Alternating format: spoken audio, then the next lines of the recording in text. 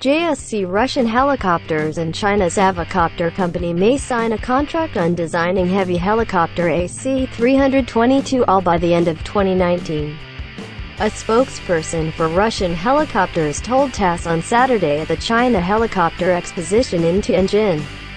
JSC Russian helicopters and Avicopter have concluded talks and coordinated all contract documents on designing a heavy helicopter.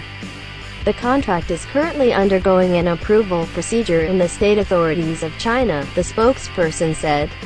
"We hope to sign the contract by the end of the year," he added. The spokesperson said that in accordance with the intergovernmental agreement, Russian helicopters will design a technical proposal. "We will make the transmission, tail rotor and some other parts. Technologies will be transferred to China. China, in turn, is responsible for implementing the program in total, including designing, building trial versions, holding trials, certification, production and promotion of helicopters on the market," he added. According to preliminary calculations of the Chinese side, certification of helicopters will be completed by 2032, he said.